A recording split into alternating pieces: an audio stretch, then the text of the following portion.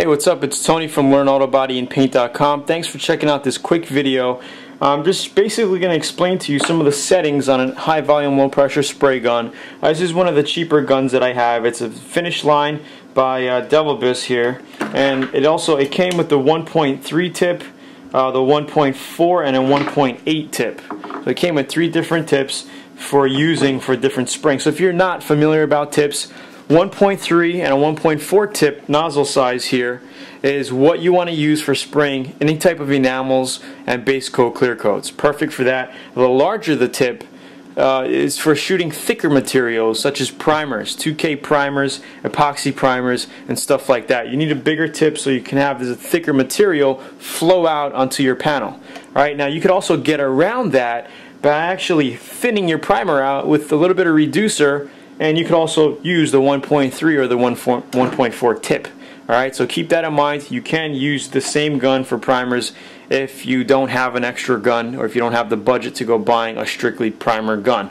Alright, so some of the settings over here, you're going to see we have a couple of knobs on top here and one down here. This is just your main pressure regulator. Some guns have it on the gun itself. This one comes on the regulator. So when you have your air hooked up here, you could press on your trigger halfway to see how much airflow you're getting, and you could regulate it right here. Say you want to spray at 28 pounds, 30 pounds, whatever you're looking at. This is the gauge. Okay, right in here, this nozzle here is going to be your fluid flow. So if you see, if I tighten it all the way down, trigger's hardly going to go anywhere, right? If I let it go, you see how my thumb is pushing the trigger down more and more? That means you're going to have maximum fluid flow. When painting, you always want to have maximum fluid flow. Alright, so squeeze your trigger all the way down and just tighten this till she starts touching inside. Okay, right in here. So you know that's set. Right over here, this top one, we're looking at your fan width. Okay, so if you tighten it down, you're going to get a narrow fan width like this. If you open it up, you're going to get a wide fan. Alright, when painting, you want to use a wide fan depending on what area. If you're getting into tight areas like door jambs and stuff, I recommend you could narrow the fan down or even use a touch-up gun, which is a smaller gun than this conventional standard gun that you use for painting the outside of the car. Alright, so pretty simple. Alright, a lot of guns are basically the same exact setup here. You got a couple of knobs here. Some of them, like the Sadas, you'll have an extra knob here that adjusts the pressure as well. Okay, a few things. When cleaning, you just want to make sure you take apart the whole gun when cleaning and soak it. Have a little bucket, fill it up with lacquer thinner. The front comes off like this, pretty easy.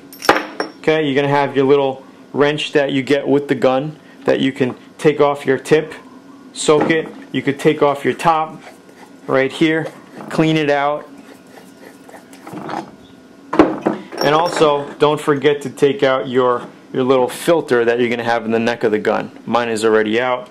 You could also pull these apart, take everything apart. You can pull the bottom off.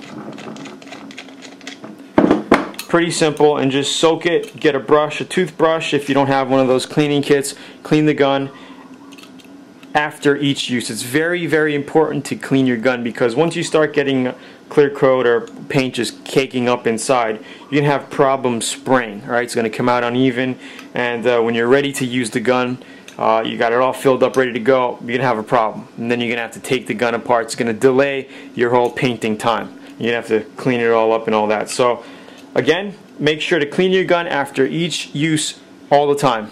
Okay, it's not good to let clear sit in overnight.